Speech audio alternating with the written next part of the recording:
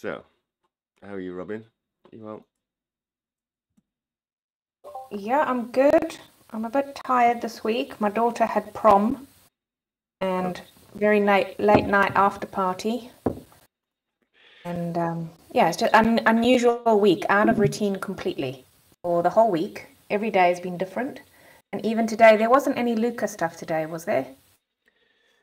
I thought there was going to be, so I was up again, ready for it. But, well, I've just checked onto the GNSU, and then Duncan, I think he posted it. Luca is not well, so there was no out today.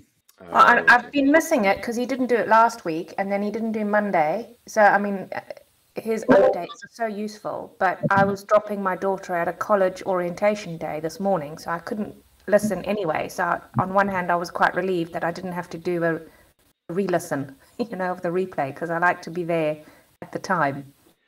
Yeah, that is the downside to having everything recorded, is that you feel obliged to try and catch up, and sometimes it's just impossible. Yes, it's much better to try and organize your diary to be there at the time, I think. I think, yeah, I'm about there as well now.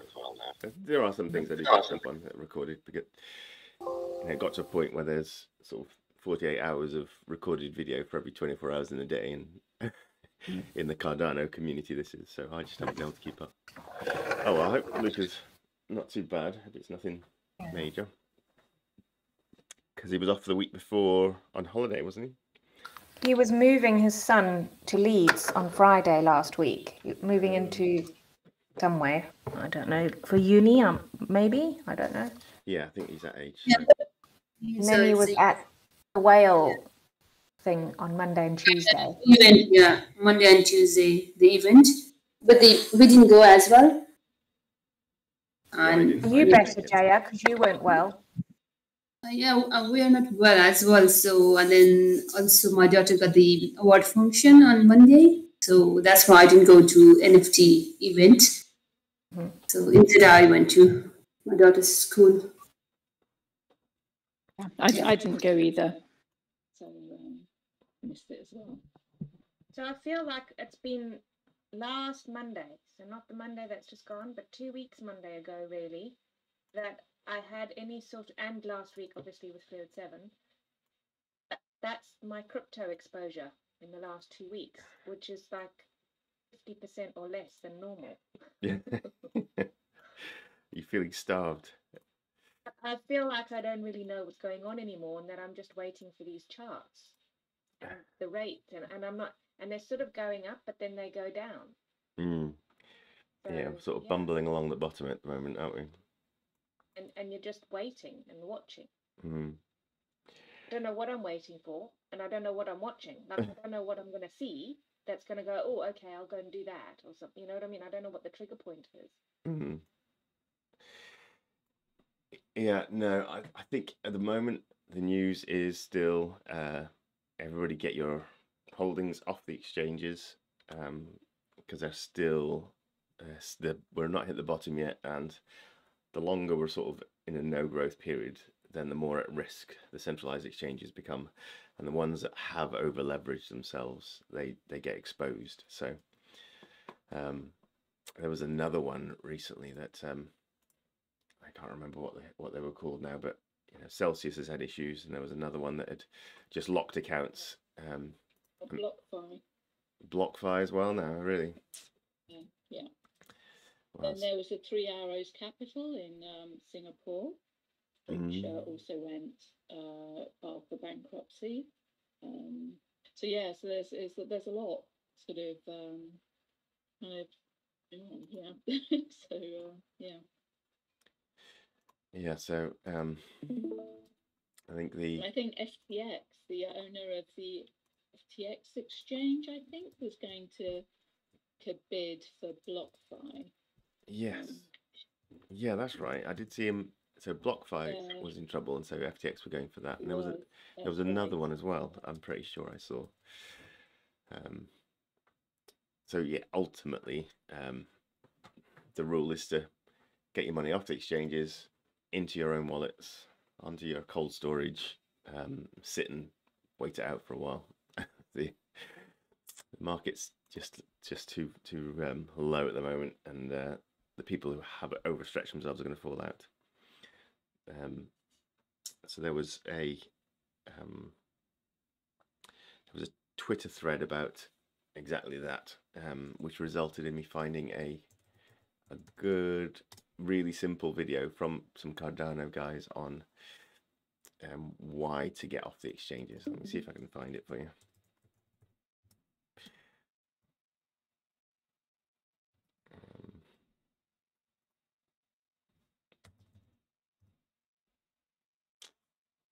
Yes, Upstream. So Upstream. Staking is a really easy way to earn passive. Upstream are guys I met in London when Luca came out with me to the Cardano event the other week. Good guys. There's 7 of them, and they're starting to produce sort of really helpful content for onboarding people into Cardano. So I'm very happy to pass these links on to you, to any sort of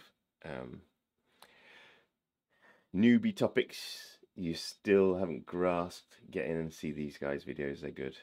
And of course you can always request one for me as well. I pull them out as needed. But there was one on here particularly about getting things off the exchange that I thought was very good. Move off the exchange. So whether you're a complete beginner or a crypto, I'll drop this one in the chat as well.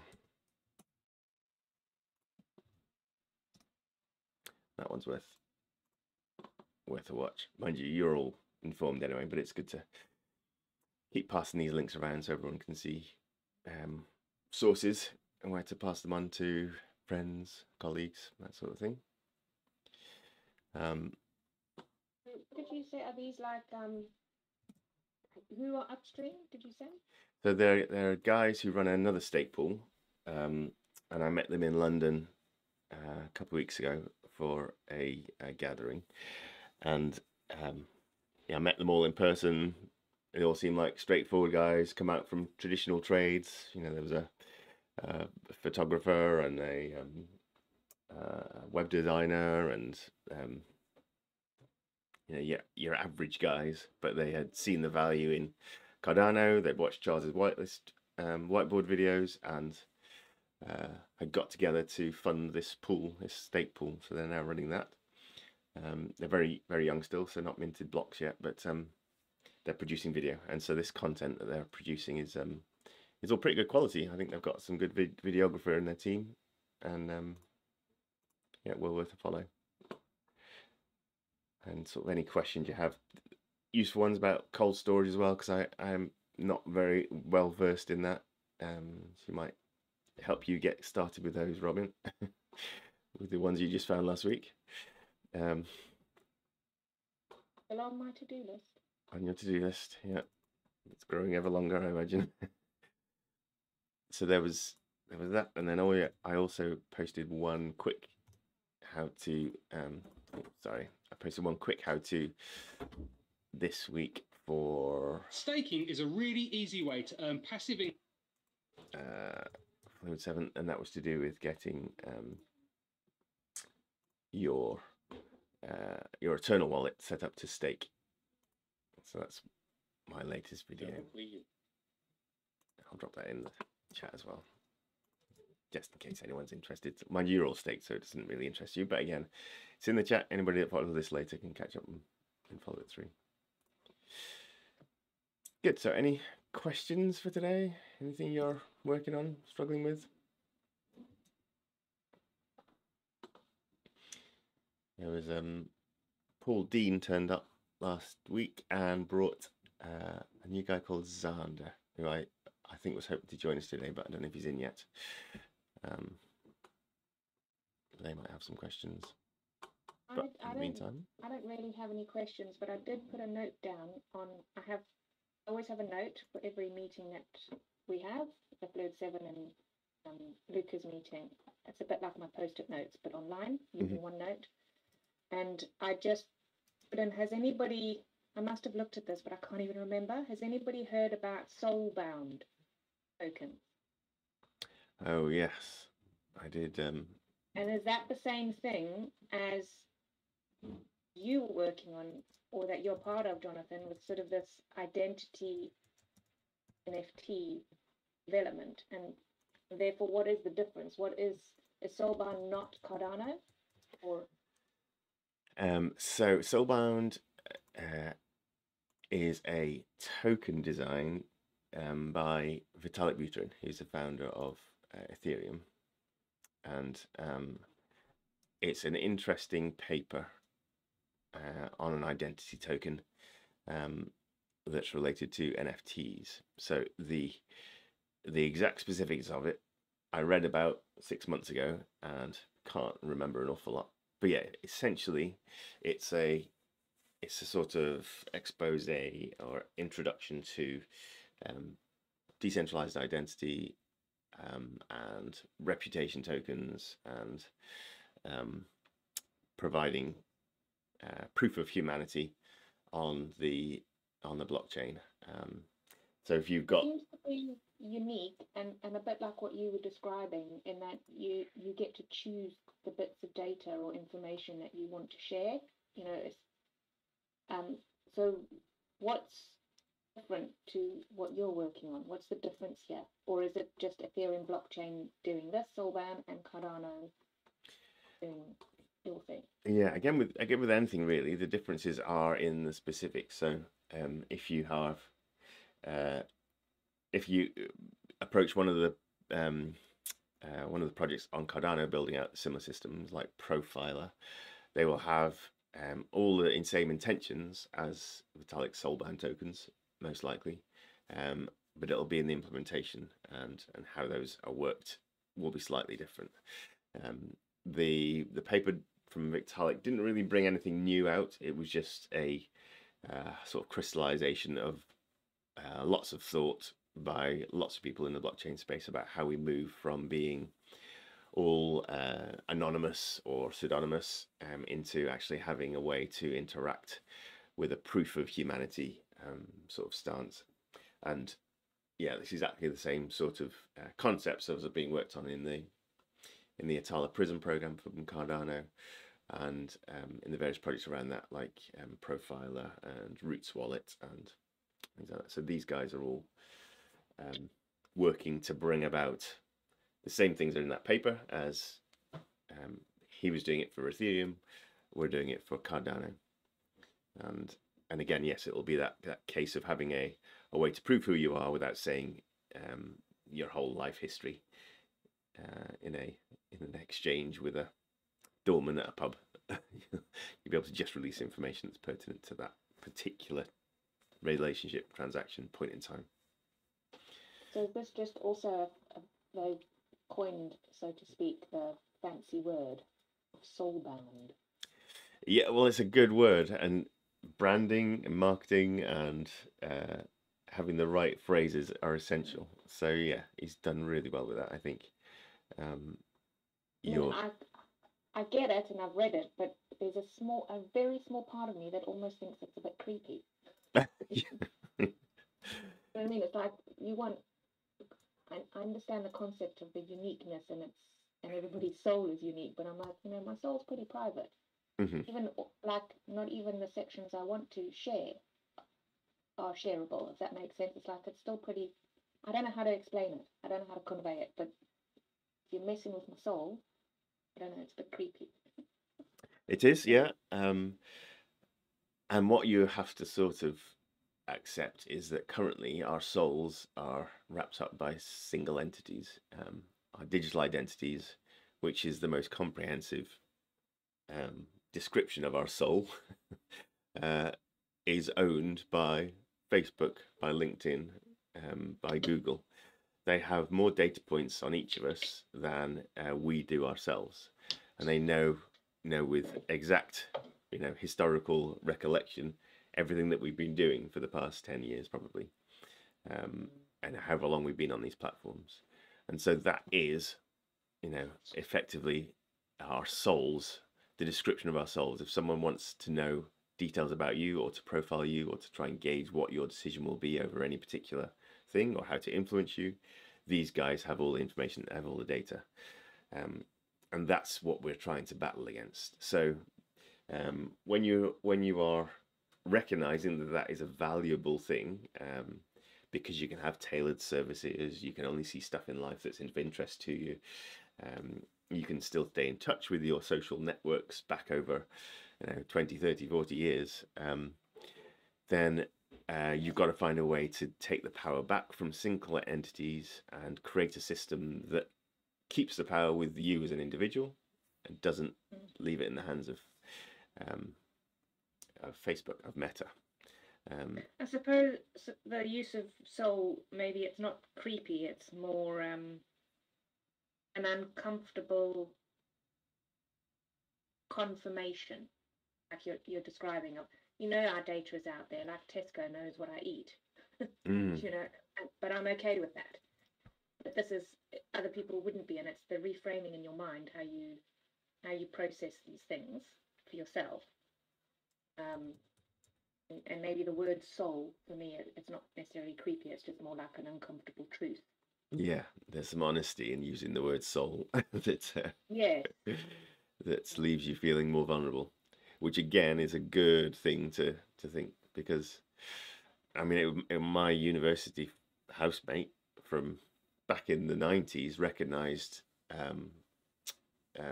supermarket membership cards were a really threatening thing, because there's so much information you can gather from somebody's groceries list on who they are and what they're likely to be vulnerable to, and this information about how many donuts you buy as a teenager will pay dividends to an insurance company who's going to offer you life insurance in 20, 30 years time.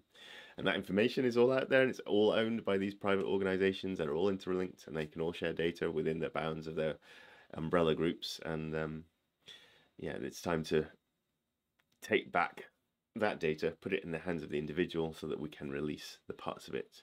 We can take custody of it, and we can release the parts of it that are relevant, that we're okay to share. Like, you're okay to share your groceries at this point, but it's those of us who aren't well versed. I mean, all of us are naive in several aspects. We don't know how it's going to be used in the future, but this data is crucial, and it's part of the whole move to blockchain that I really appreciate, because there's got to be a balance between privacy and functionality. The same as in crypto, we've got the balance between security and functionality. There's always a yin to a yang. There's always balance to things, and finding that point is really something that should be retained by the individual, I think. Yeah. I'm not very exposed in the Ethereum world. When I started being interested in crypto and watching Luca and stuff, he's so focused, like you are on Cardano, that I'm probably a little bit influenced myself by that. So can you remind me of the name? You said ATALA or something. What's the Cardano equivalent then of this Soulbound? Yeah, so the protocol that's being written by IOG is ATALA Prism, and let me just put a note on what we were just talking about there, because that was interesting. So ATALA Prism is a protocol designed by IOG to enable the storage of decentralized identities and all the systems that will go with them over time. So that's the program that I'm studying on very slowly. I don't have enough time in the day, but there is an app from IOG themselves. You can go and try it out, test it out. It's not hugely functional yet, but the sort of the widest implementation of this is the student identity system in Ethiopia, which was a deal brokered between IOG and the Ethiopian Education Department and the government. They will use blockchain, Cardano blockchain, as the storage mechanisms for student identities, and they're hoping to onboard 15 million students in the country to it, and they've made a start now and it's step by step. There's volatility in the government in Ethiopia, so that's delayed things somewhat, but the technology is there and it's being used. And Tony Rose is one of my lecturers, and somewhere I'm looking for it. You can actually go and download the app. But again, as well, just a really good place to get grounding on the technology that's out there. This is written by a private company, IOG, who are building technology and looking to make a living off the back of it. But that means they've got all the resource and all the copywriters who will condense the technology into palatable sentences. So it's a good place to learn from.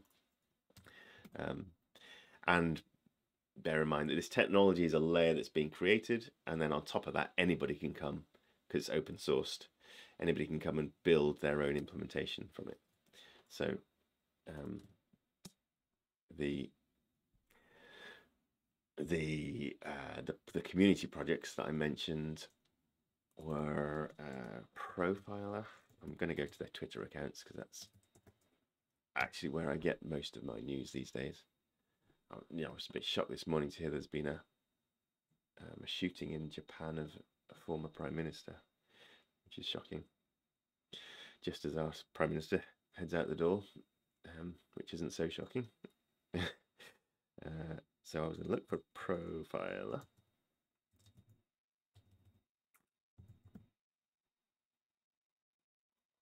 These guys are building an identity solution on top of ATALA Prism.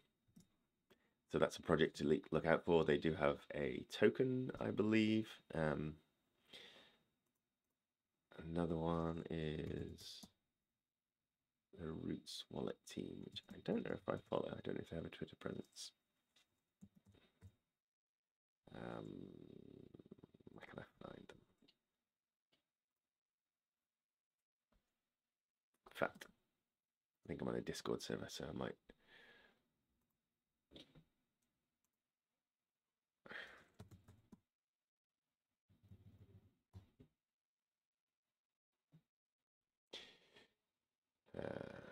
So this is their Discord server where they do the building. I don't know if they've got any link to a website or anything as of yet, but it's a project that has got in it a development team that I really respect. The guy in here, George Lovegrove, is a really good thinker. Again, a friend of mine from I've seen in London a couple of times now. And he's so I've done some paid work for him actually on working on a credential system, but we're now waiting for the infrastructure from this Roots Wallets team to really build up so that we can get the community credentials that we want to build out built on top of this one in particular. Oh, there we go. They do have a website.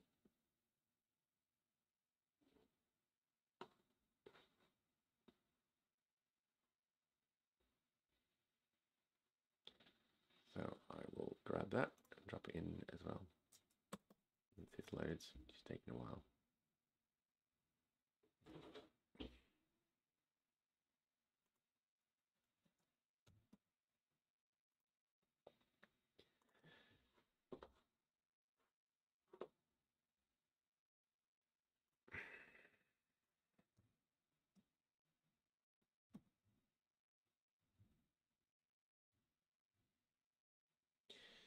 So, was there any particular questions? Any like, are you interested in the identity stuff as a way, something to get invested in early on, or just for personal use? I like the idea of it when you've spoken about it before. You know, with the almost like your driver's license kind of thing. You know, why do you need to flash the whole card and give everything when really what they're after is proof of age or something? Mm. And I just know, and because this was on a Nexo newsletter, Soulbound. I don't always read the newsletters because it's just too much information. Sometimes when you get all these emails, it's a bit, you know, oh, I don't have time to read that. But I suppose the word soul caught my attention. and I thought, oh, what's that related to crypto? That sounds a bit dodgy, actually. Do you know what I mean? And I was like, what is that? And then when I read it, I was like, okay, no, this is more like an identity thing. And that's why I put it in the question to you, because I thought, oh, Jonathan's spoken about that already on the Cardano platform.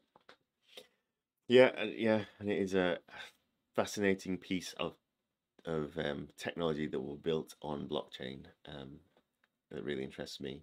And the Soulbound is a good word again, because you know, a lot of this will touch in areas that we're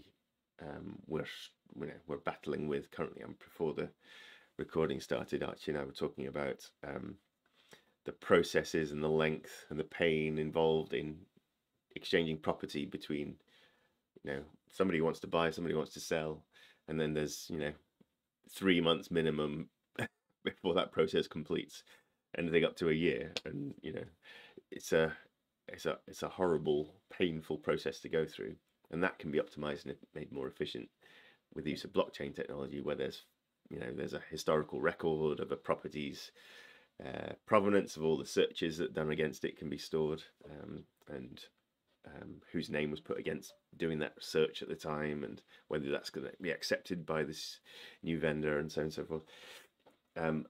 As well as you know, inheritance rights and creating your will, and you know, what you pass on.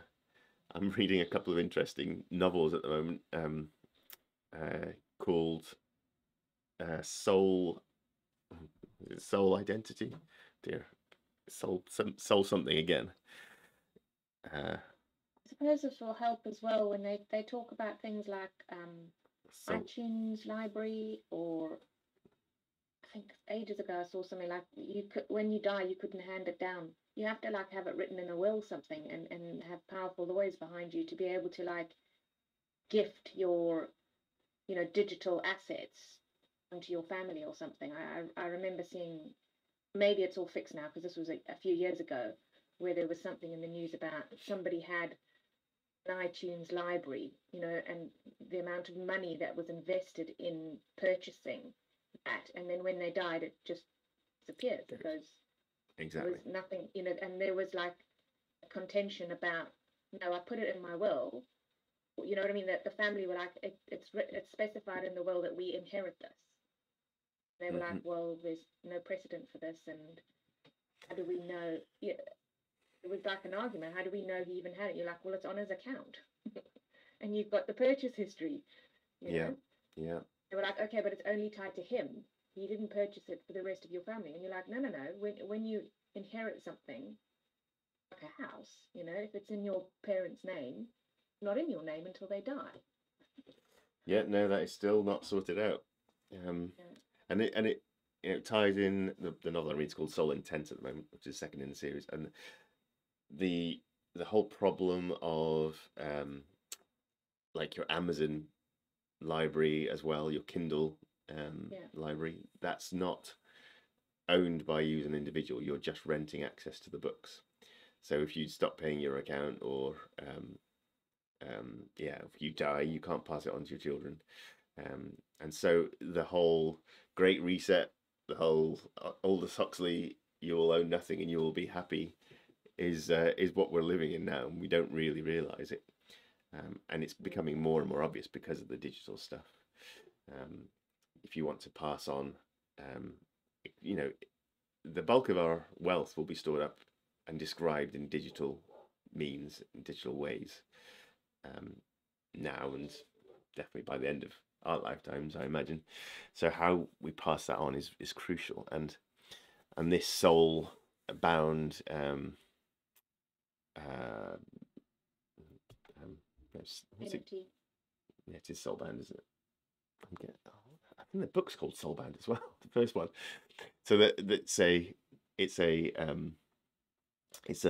is a precursor. This is a time before all that really starts to hit the wall, because if you can get your digital assets described and written up into a will, and your executor may not even need to be named, it will just be a couple of incidences that will require your will to be activated. So maybe it's the signing of a death certificate, and that will suddenly be signed off by your doctor in the hospital, and that will trigger a smart contract on the blockchain that actually is the executor of your will. So if you've got described on the blockchain what happens to your assets one way or the other, then it will be executed instantly at point of death, say. Or maybe there may be, okay, we'll give it a couple of days, make sure he's in the ground before, because we never know what technology is going to be available for resurrecting us later on. So maybe we, there's a time period, and then your assets all get released and distributed from wallet to wallet. And so, Archie will be able to sell her property to the purchaser with the click of a finger, saying, I want the funds transferred into an escrow account, which the smart contract controls. I will transfer the deeds over to that escrow account too, and when that happens, the escrow account smart contract will release the assets in the opposite directions, and that exchange is made. It's done and dusted. No lawyers needed to be involved. So long as the underlying technology is done and the requirements are met, then things like wills, execution of wills, and transfer of property can happen without the headaches. So it's a powerful, glorious, and risky future. And so having lots of papers, lots of bright minds thinking and talking about it now is crucial, and educating so that the masses can input into these discussions, into these descriptions, into the tools that get built out is crucial as well, because there's so many little niche circumstances and scenarios that need to be thought through before everything gets put into a smart contract and find it can never be released. And suddenly we've locked up all our assets into a contract that nobody then owns, because for some reason it can't be executed. But yeah, these are really fascinating things that are starting to be thought and talked about in the mainstream, which is great. So any other topics, any other questions people want to bring up? Jaya, Archie? Not really, Jonathan. I'm just working through my to-do list and working on my wealth pyramid and portfolio. So I've just gone back to basics. Back to basics, yeah. It was interesting. I was thinking about that. Where do you put Cardano in your wealth pyramid? But for me, it's foundation, actually.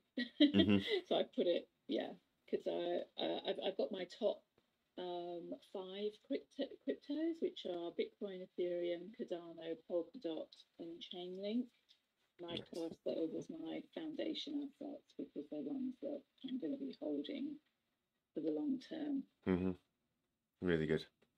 I'm fully on with that as well, and treat those like long-term assets as well. But then it's interesting because you can actually you can take your ADA and leverage it, and suddenly it becomes a high-risk asset.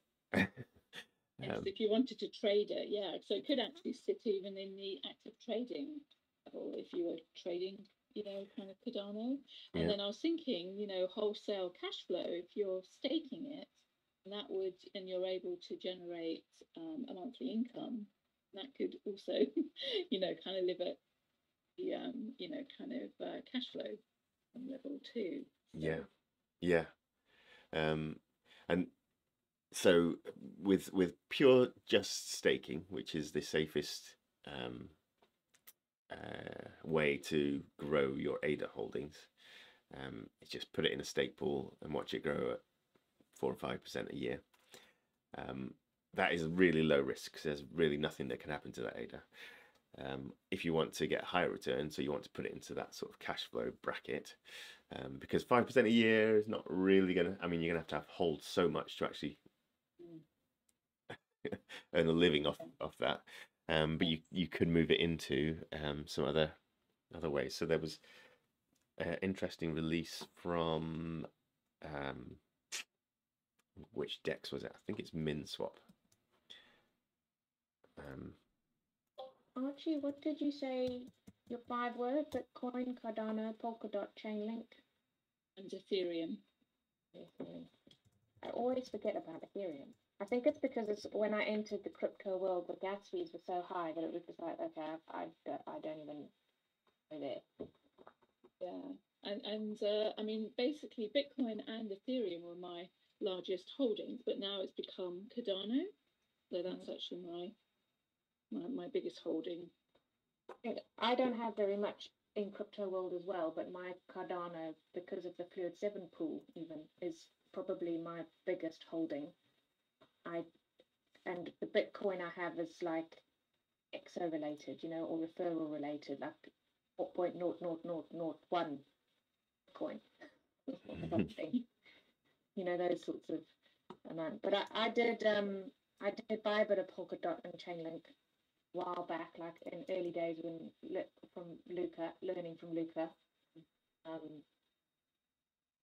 And I think, have you done any due diligence on the Chainlink? Because I've only really listened, watched some information about it, and I like how it's related to the fiat world and the crypto world and that crossover. Yeah, exactly. That's what I liked about it. But I was a little bit concerned when I saw that they were involved with the World Economic Forum. That kind of got me a little bit, sort of, a little bit concerned. But no, but I think that kind of, like you say, the interoperability between our current financial system and the blockchain world, I think is really important. So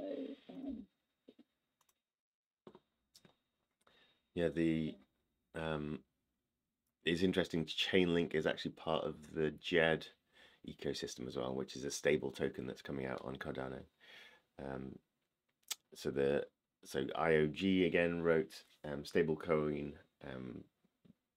white paper, and JED is an Israeli development house that are building out the technology, and they've got it 4 to 8 times over collateralized in terms of how much backing of crypto they have to their JED token. Backing of ADA, they have their JED token. So if the prices go up and down, it's much more stable than most of the other stable coins out there. But they also use Chainlink in that ecosystem. It's quite a complex little ecosystem. And so, yeah, I did start to look at Chainlink, but I haven't had a proper look. So anything you do find and can share, Archie, Robin, I'd be really interested in.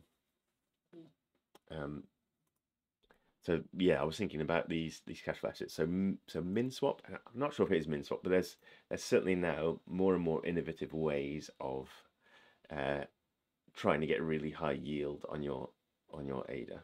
Now this is risky. This is stuff that I don't do myself with ADA. I have done it with some other tokens that I don't really care about, but I like to accrue my ADA slow and steady, keep it safe.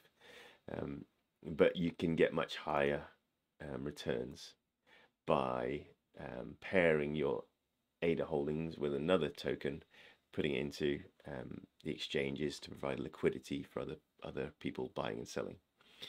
And so if you are looking to build out a cash flow strategy, so like this one is actually quite interesting to me because I rate the NMaker token really highly, and of course I rate ADA very highly.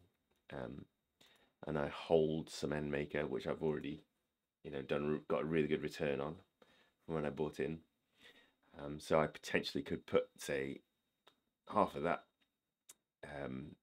still have all the money I put in originally. I could take half and put it into a high yield liquidity pool like this, and actually start to look at some really good cash flow.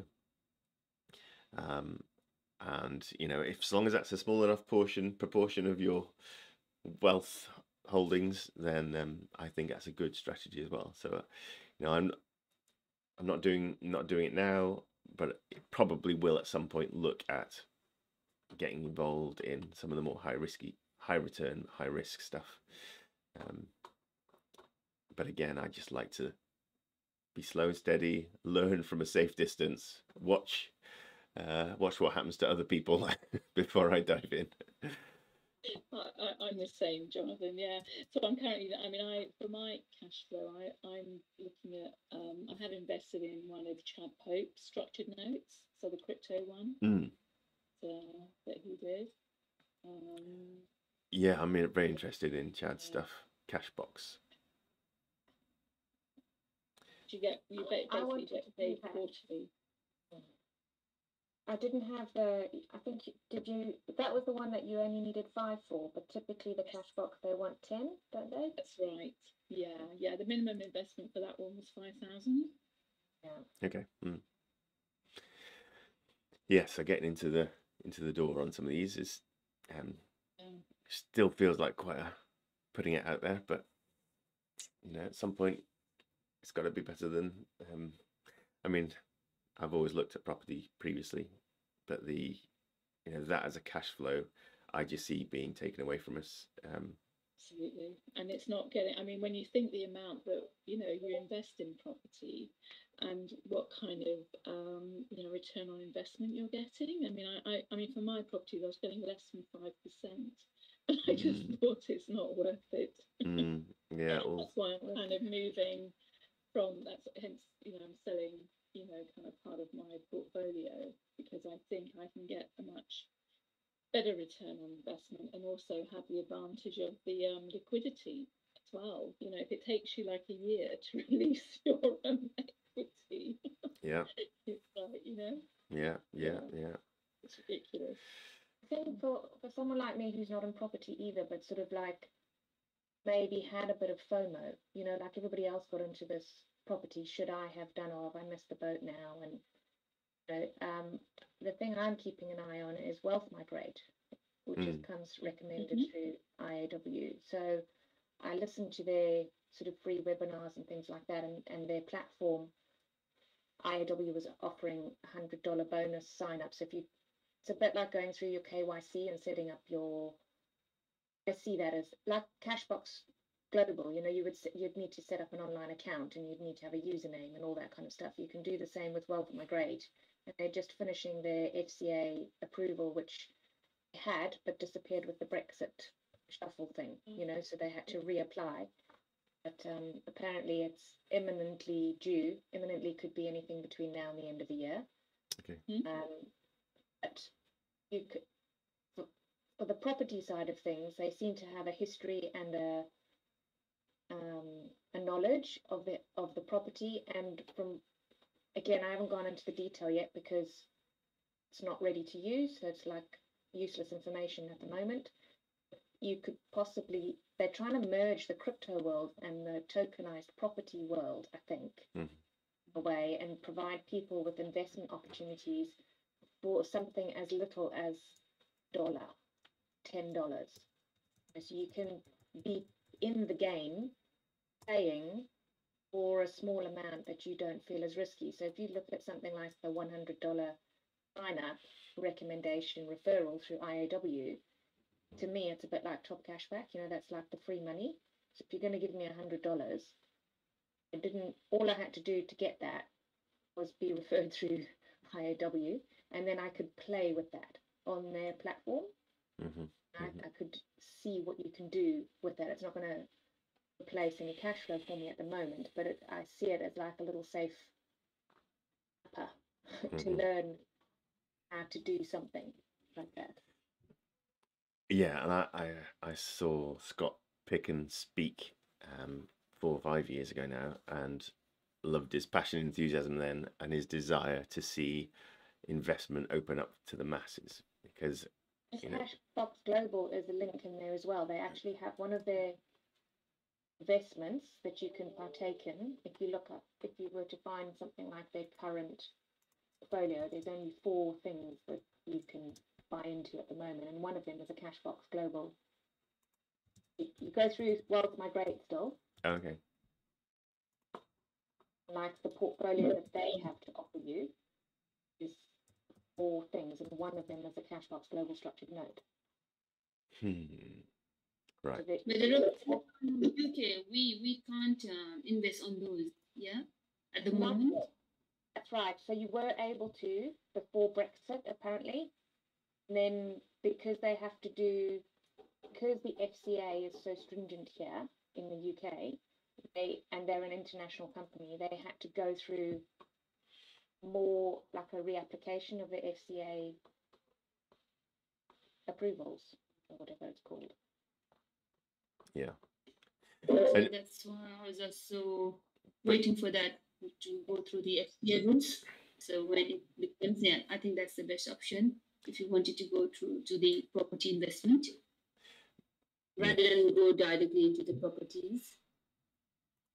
Yeah, that's what I'm trying to say, is that I was quite interested in that, in that I feel I've missed the boat with property because it's outside of my budget. And like Archie is saying, and you saying, Jonathan, your money's tied up, and too much of it for too long for the return, then the effort that's involved in it. Whereas if you're just looking from an investment point of view as opposed to managing your property, I don't know whether I'm just being naive, but if you just wanted to be investing, almost earning a return, you seem to be able to do it in a smaller scale through Wealth Migrate. You don't have to own the whole property. You could be part of a group of people that are providing the finance and then getting the return as well. Mm-hmm.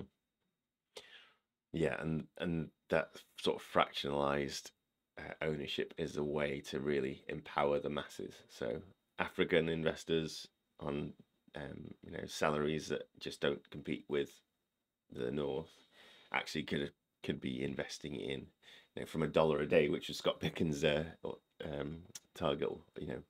Starting with $1, that would be phenomenal to be able to get involved in owning property from that level. And property globally as well. That's what I like about it too. Yeah. You can get the diversification by having, property all over the world. And they particularly like doctors' surgeries and things like that, don't they, in the States?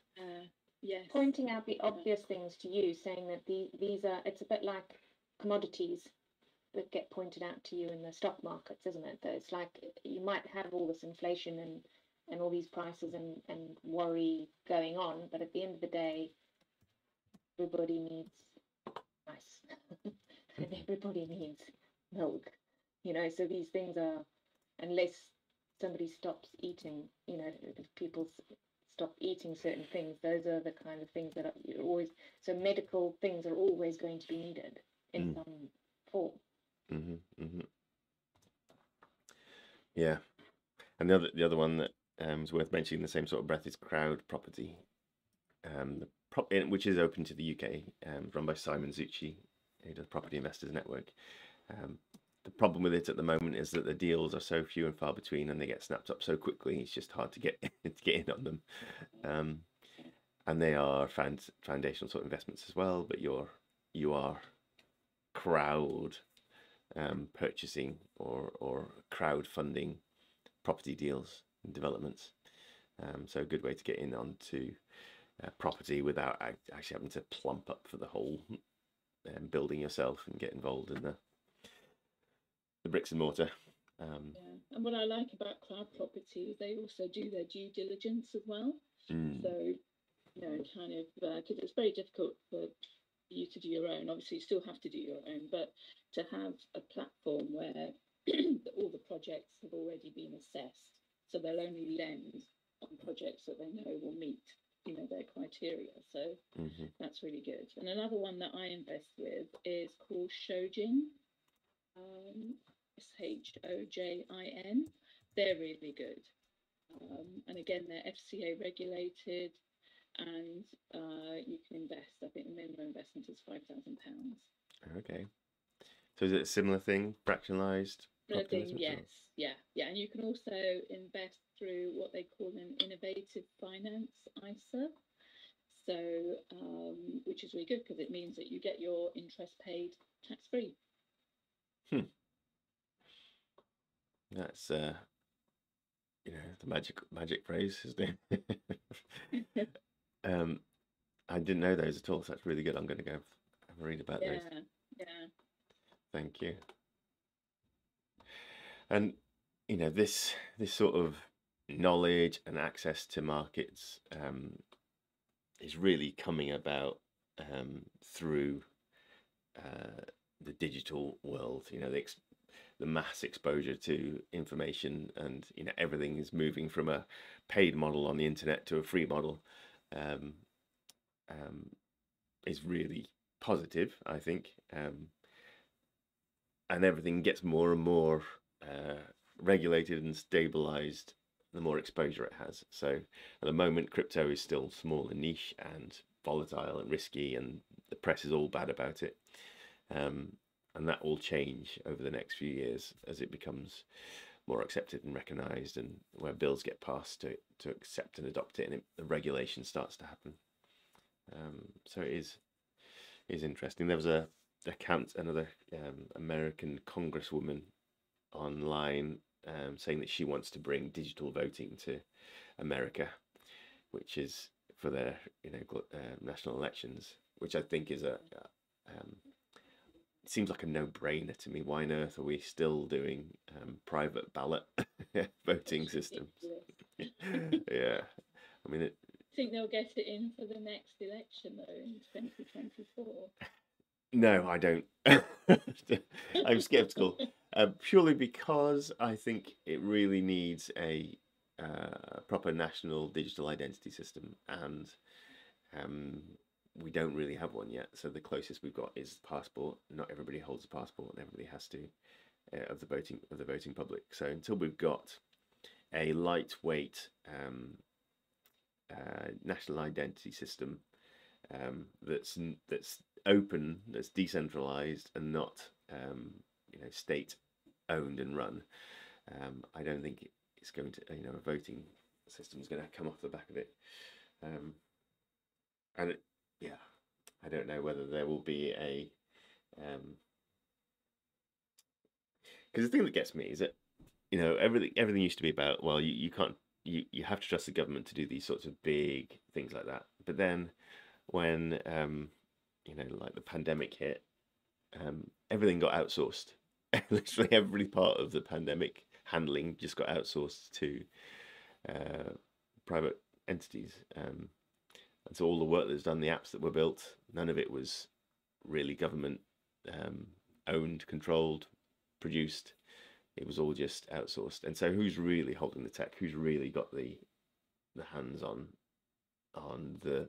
that powerful data set? I'm sure government has access to it, but they don't own, they don't actually control. And it's been through the community, the private companies first and foremost. And our data has gone into it, and it is now sitting there hidden somewhere, privacy. But actually it'd be far better if it was sitting in a and who builds it, I don't mind.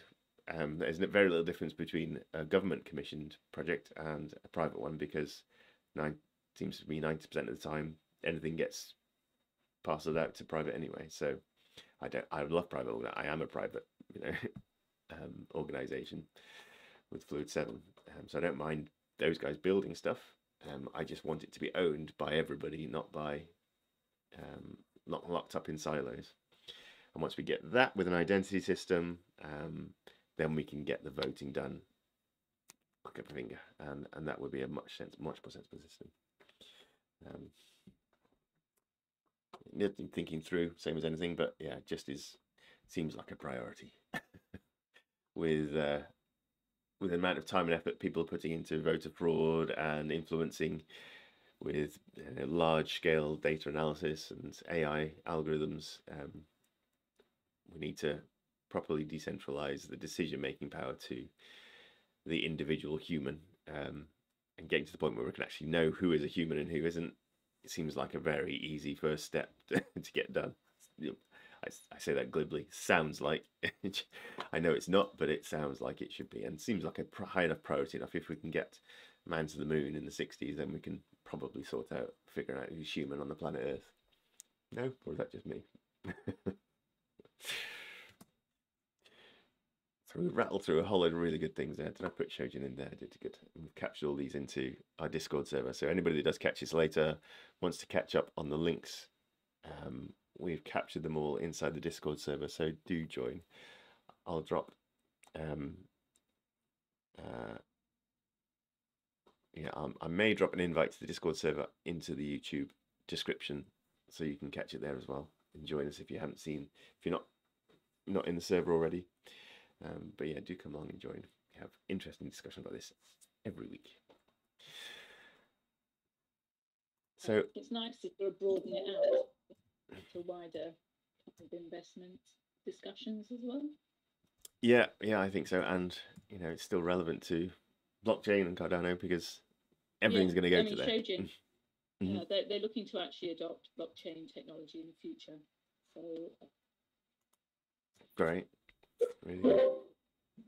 Jonathan, just a quick query. Like you have shown us earlier on about the high cash flow, like Cardano liquidity. What's the link?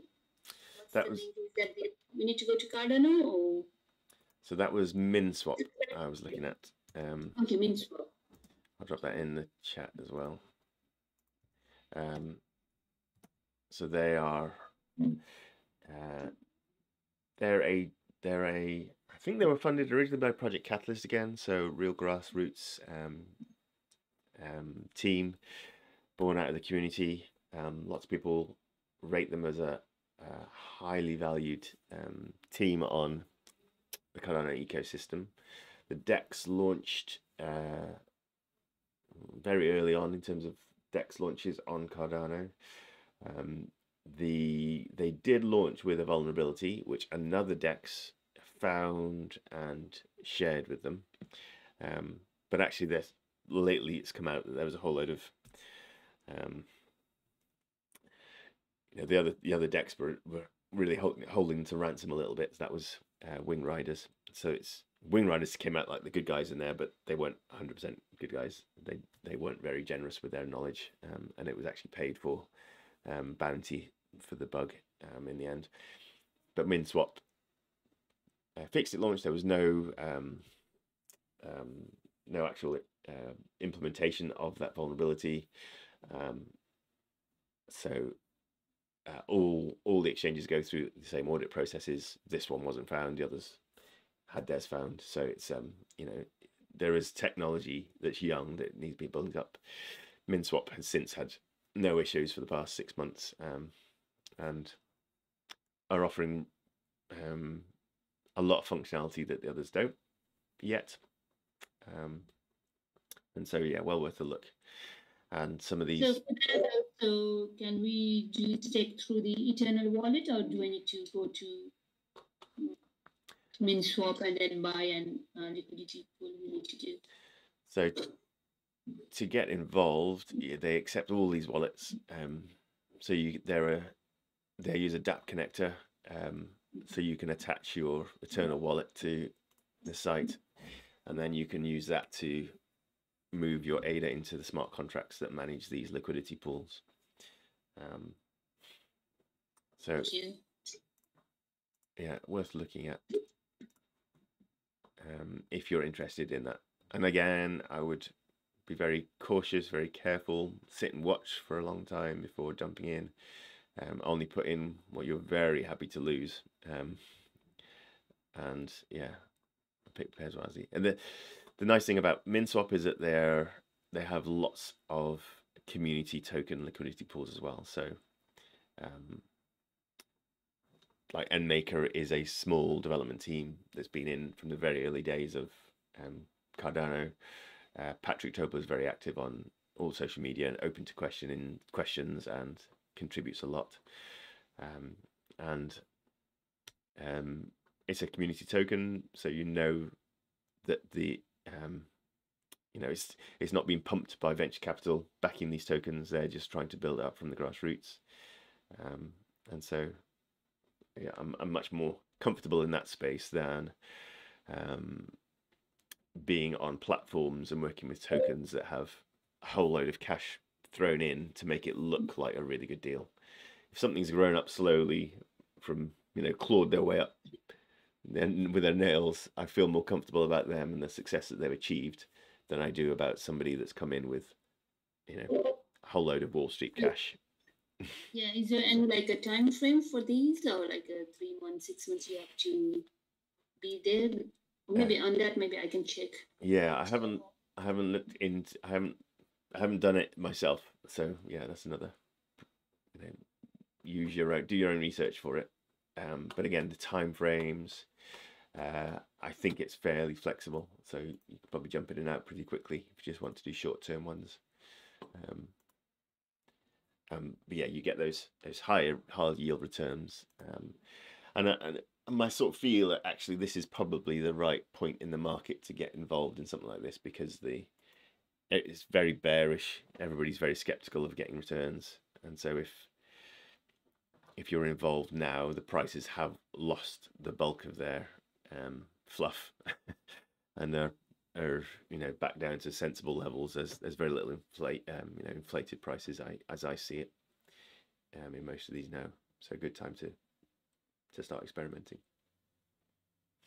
Thank you. And also, I think this is the same question goes to Archie. As Archie said, like a Cardano, because all these are in a foundational asset. So if this cash flow comes, where do you put this as a like compounding as a like a foundational asset, or you keep it separately, like the cash flow separately, and then the main asset as a, like a foundation? Yeah, it's definitely higher up the pyramid in my mind. Probably in the high risk at the top. What about you, Archie?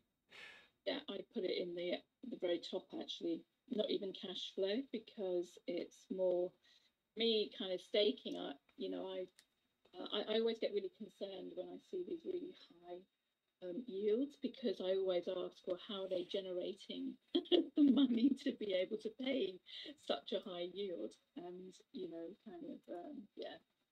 yeah, so I put something like that quite high up. Yeah, I almost was thinking I should form my pyramid in a way that, the percentage yield just triggers the next layer up. So if something's on 15%, and that's breaking into high yield territory, that's starting to look like a high risk asset, and certainly Celsius offering 20% just from staking, that raised flags in my mind. And even Binance's 8% I think is fairly safe, but starting to feel a bit more risky as well, because you've got a centralized entity relying on the earnings from their holdings that they've staked elsewhere to really offer that 8%, 9% on ADA. Whereas with Cardano native staking, which all the community pools offer, there is no control. I don't have any say in that rate of return. It's written into the protocol, which is locked in the blockchain. Nobody can change it. So the rules there are set in stone in terms of potential returns. The only impact I can have is on the variable fee that I take out as a pool operator, and the minimum fee can actually be changed by protocol parameter changes, which again is done by a very slow methodical process within IOG at the moment, and that will eventually be moved over to the community. But yeah, we will never see 10% returns on Cardano native staking. It's always going to be, about 5.5 is the maximum you can get at the moment, and that will diminish over time as well. So the returns you're getting now will actually be higher than the ones in 5 years' time, because it's going to veer towards stability and security as a whole. So there are early adopter rewards that are being handed out at the moment across the board, and that's why you see very high reward opportunities, because you're willing to take that risk for being an early adopter. But that will diminish over time as it becomes more standardized and safe. I don't think we're ever going to get to the point where we're only getting 0.005% like our banks give us, but never say never. The liquidity pool, some of them it says like allocated point. is some of them very minimum 0.19. So some of them, whereas it says like the 54, does it make any difference? Or maybe somebody already put the that liquidity, that's why it's higher up. Is that how it works? Yeah, it looks like some kind of figure on how much is in there already. Relative figure. So yeah, again, I'd have to read about it before I got involved to understand exactly. And I do know that on other exchanges, you may get two different tokens, two different liquidity pools of the same token pair, one with a higher return than the other, and that's sort of reflected in, as a liquidity provider, whether you get higher yield or slightly lower. So you can almost pick your risk going into some of these pools pairings as well. It looks like these are all unique though, so I guess Minswap's got a different system.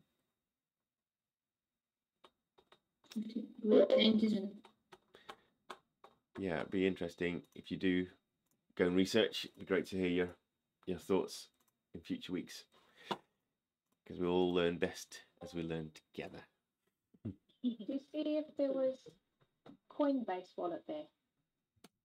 Coinbase. I just had an idea. You know how you can earn free tokens sometimes on the learn and earn basis? I've got like these random tokens sitting in Coinbase. I'm just wondering if you could connect it to something like this. Again, you would be playing free money. Yeah. Like learning how to do it here and seeing what the result is. You know, when you say something that you're willing to lose. Well, all I had to do was answer multiple choice questions on Coinbase to get some render token, for example. But yeah, I don't know whether that Coinbase, I assume it has, I just haven't, Cardano tokens, you know, like the Cardano platform. Yeah, again, Coinbase is a third-party chain, private centralized exchange, and their wallet is not native to any of the blockchains. So what's open to you to do in there will really be within the Coinbase ecosystem, as far as I understand. So you're earning tokens that you've earned. They choose as to where you can use them. So the likelihood of being able to do it in something like Minswap, Uniswap, and Swap are very slim, because Coinbase wouldn't get any benefit from that. Things like so what is coming is more and more interoperability between chains. So the exchanges that have issued tokens on the Ethereum blockchain, they will start to appear in Cardano, because we've got now the Ethereum virtual machines from Nilkomeda. So wrapped tokens from other chains, from Ethereum specifically, can come over to Cardano now and back again. So like Binance holds a lot of tokens that are on the Ethereum chain. I'm sure Coinbase does as well. I don't have a Coinbase account. They will. You can potentially then move your tokens from those exchanges into Ethereum wallets and then over into Cardano, and then you could participate. You could create a liquidity pair with Binance USD probably in a Cardano exchange now, if you really put the effort in to do something like that. But again, all quite young, all quite unknown. Documentation will be sparse, and success will probably not be well documented. But an interesting experiment if you wanted to try it. I'd be interested, certainly. There's a whole load of tech coming with sidechains. So the Vasil hard fork is coming up in a few weeks' time. That is the next big release, software release on the Cardano blockchain. So just like back in September, when the prices of Cardano peaked, we're now having an even because of that software release that was happening in September, we've got now an even bigger release happening with this Vasil hard fork that is bringing huge amounts of power to developers and ecosystem builders. So very exciting from a development standpoint, and it will mean better outcomes for us as individuals participating in the ecosystem. Just not yet. It's going to take a while for the new apps to be released and the upgrades to come. But it's exciting in that some of the benefits that are coming with this hard fork, Vasil hard fork, are that the size and the rates that the blockchain is growing in terms of its physical disk-based usage will slow down because there's a whole lot of efficiencies being brought in. You'll have the option of not having the whole smart contract script having to be resubmitted to the blockchain every time someone interacts with it, which is what is happening at the moment. And so the size, the disk space used by the chain is growing rapidly. That will slow down to a sensible level again because of the upgrades that are coming. There's a whole load of performance improvements, and one of the big things that's coming in now is the ability to actually it's there already, but so IOG themselves are releasing a new sidechain, their own Ethereum virtual machine. It's like Milkometer, which is a community team from DC Spark. They built out Milkometer sidechain, Ethereum virtual machine sidechain, and now IOG are doing their one. So again, you'll have a choice, which is really good for any ecosystem to have choice, because it means there's competition and there's people looking for vulnerabilities in one, then they'll report it to the other, and there's good competition is good in any ecosystem because it forces good behavior. So having a couple of side chains working in Ethereum virtual machines will be good, and that will result in better interoperability with Ethereum, more tokens coming over, and just generally the Cardano ecosystem becoming richer and healthier. So I'm looking forward to this hard fork. It's been installed now on the testnet of Cardano. So they're running version of the node 1.35. 1.35.1 is coming out, which is a tidying release, and that may well be the one that gets released then onto mainnet in a few weeks' time. So on the testnet, all the blocks that are being minted with test transactions are now running the latest version of the code. And what they've done that, they delayed the launch of it because they needed more time to run that testnet minting those blocks that are compatible with the Vasil hard fork, and then they'll do the same process again on the main net in a few weeks' time, and suddenly we'll have all these upgrades just appear, and developers will be able to use reference scripts and input endorsers and pipelining and stuff like that, which is all coming post Vasil hard fork. So it's good time. It's nice to have this now, even because we don't have all that inflation happening with the token price. So you can still buy Cardano cheap and still benefit from the upgrading technology. Whereas in September it was very much, if you bought in then, which a lot of us did, and I did, buy some in that fluff period, where the value then gets lost and you have to sit and wait for longer before it comes back again. Now whatever you buy, you're still going to do well, and there's probably going to be a slow rise starting soon. Certainly horizontal movement, probably a slow rise in Cardano, I feel, because of the upgrades that are coming and the recognition that Cardano is getting in the wider world, as is represented by Charles Hoskinson speaking at a Senate hearing committee. So good times. The other thing I want to drop in here is a link to my proposals.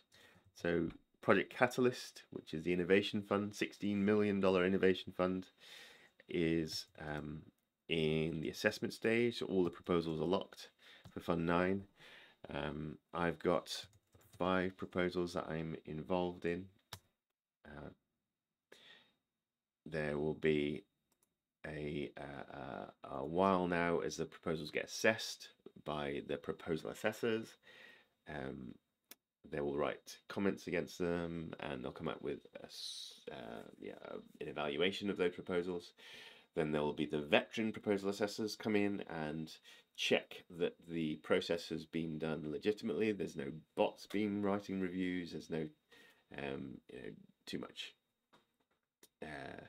like unfair competition, people putting bad comments against proposals just because they're competitors, and that will be vetted and checked. And then they'll have a score given to all the proposals, and that will determine where they sit in the voting app itself. And so I'm hopeful that this time one of my proposals will get some funding, and I can actually start building out some blockchain tech, which is very exciting. So I've got my first one, impact staking as a service for good, which is the one that I've been working on for several months, trying to get funding for, which will be a way to validate mission-driven stake pools who've got a purpose behind them, whether that's environmentally friendly or decentralization or charitable giving. These will be recognized, that the payments they make to these the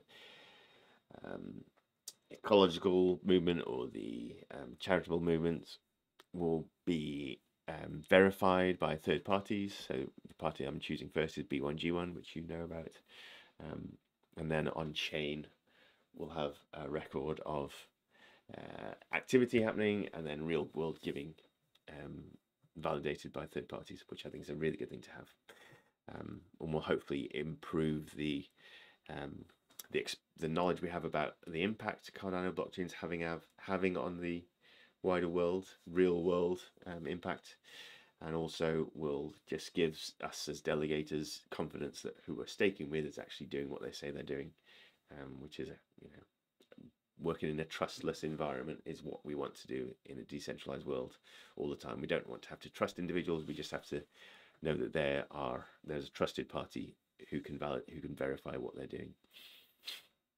We've got Swarm Labs, which is an exciting thing to help fund developers in the ecosystem, using a treasury system that will reward them for the work they do, will give them some job security, flattening out the fund-to-fund peaks and troughs that Catalyst has brought, and potentially also bringing employment for people in local businesses that can give them that security of income. They can give them a paycheck and credit reference, and give them the ability to pay rent and get mortgages, stuff like that real people need to do in the real world. That blockchain isn't really an option for you. If you're a full-time blockchain as a freelance developer, and you're being paid in crypto, then it's very difficult to even get become a tenant in a property, because you don't have those pay slips that can get you there. So this will be the long term. That's the problem we want to solve for Catalyst.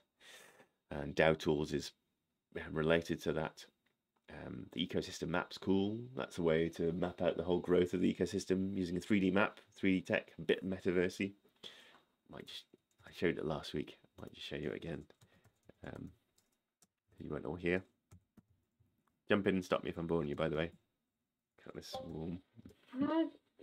Okay, so you're explaining the projects, which is good, but how do you vote? Yeah. If so I've got, you have to have 500 ADA or something, which obviously I have because it's with staked FLUID7 pool. Yep. So you're trying not to lead us, so to speak. It's a recommendation or giving information, and it's our choice. But my vote is probably sitting there doing nothing, isn't it? Unless I actively go and click a button somewhere. Yeah. So the actual process for voting requires you to install a mobile app, the Catalyst voting app, and then registering with that to be able to vote on the Project Catalyst platform. So you'll I've got that app. I must have done this before. Okay, cool. Well done. Like registered before. So you'll have been given a QR code at some point when you signed up, probably, and that will be the effectively how you then register to vote when the voting opens up. So, you know, I do intend to do some videos about this. So this is the Catalyst voting app for Android. There's another equivalent for you can't vote iOS. at the moment. But you can't vote yet, no. So okay. Once I'm looking at this app and it says fund to 9 and register now. So if you go through and try and register, it should indicate whether you had registered previously and whether you need to again. If you did it a long time ago, then you might need to register again. If it was in the last few rounds, then you won't have to. It says you have to register. You need a Daedalus, a Yoroi, or an Ada Lite. Or use command line utilities. Yeah, there's lots of obscure ways of doing it, but the simple way is to, and I think you can do it from some of the younger wallets now, like Eternl as well.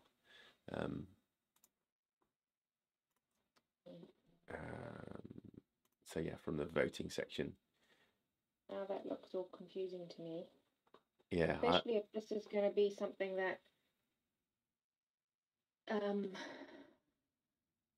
how do you keep, if you make the choice not to have apps, crypto-related apps on your phone, so for a safety point of view, this is when it's going to push you into buying that separate device or something, isn't it? You can vote with hardware wallets. The only way to vote in Catalyst at the moment is with a mobile app. So you don't actually control your wallet from the voting app at all. They're two distinct entities. You never have to connect your wallet to the voting app. You just in your wallet, you'll produce a QR code that you can then scan from your phone, from the voting app, to register to vote. And that gives the voting app enough knowledge to be able to validate that you have a wallet that has more than 500 ADA and then can vote. So what I'll probably do is run through it in subsequent weeks, how to actually get set up, and then you can participate in the ecosystem with a vote. So this is the proof of concept for one of the proposals, which is an ecosystem map. So it'll be a sort of interactive 3D world, a bit metaversey, that you can jump into and explore which projects are out there and who's involved in what. So Gimbal Labs is a project team that I've been involved in since I started in Cardano, really, 18 months ago. I go to their sessions every week. Really good developers, good builders. Catalyst Swarm, I'm involved with all the time as well. They are paying me now to be involved, which is really exciting. QIDAO, great documenters, and so we'll build this out into all the different projects going on, so you can actually go in and explore the projects from Project Catalyst and out into the wider Cardano ecosystem as well. And that's the goal and the dream, which is quite exciting. But yeah, registering to vote, I'll show you in subsequent weeks. It sounds like a really good thing to do. And then the final one is the one that might interest you, Robin, because it's the Zimbabwean project team. So their first venture into it is to train up accountants and lawyers in crypto tax and bookkeeping in particular. And so this proposal is just to get there, because they already run accountant training for US markets that's not crypto specific. So they want to create crypto specific ones for different markets. And this is a way to get that funded, get it kicked off, get the first cohorts of students through, and then really start to offer accountants and lawyers to the ecosystem that are desperately needed. Yeah, so I've put my name to this one, but I won't receive any funding from this actual project. But I am working on one of their training courses that they are already running for UI UX. So in my role as a designer developer, I'm training on that course, and the company behind it are called Trellis.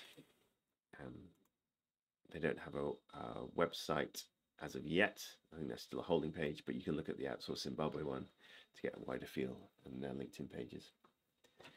But yeah, good team. I like the guys in it. I'm working closely with them now. So there we go. Here's my 5 proposals. I appreciate your vote if you get into it, and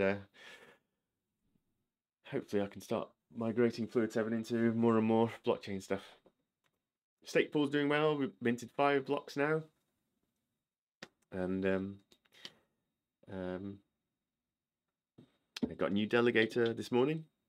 I don't know who that is, whether it's one of you guys with another wallet or not, but they've come over from the Genius Shield pool, so that was great to see. And our block production is being extra lucky, so we're doing well. Good. Right, well, we've gone over 11. So any more last minute questions? If not, we'll probably wrap up. That's great, Jonathan. Thank you. And congratulations for minting more blocks. Good. We're now well and truly written into the blockchain. We'll be there forever. Fluid pool. Yeah, it's very cool.